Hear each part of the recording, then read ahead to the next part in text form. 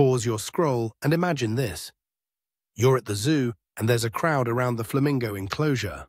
Almost every bird is balancing on one leg like a yoga pro. But why?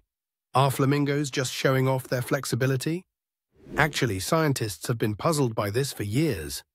The most popular theory, flamingos stand on one leg to conserve body heat. Since they spend so much time wading in cold water, tucking one leg up keeps it warm and reduces heat loss through their unfeathered limbs.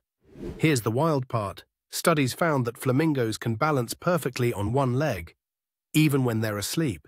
Their unique anatomy lets them lock their knee joints, so it takes almost no effort to stay upright.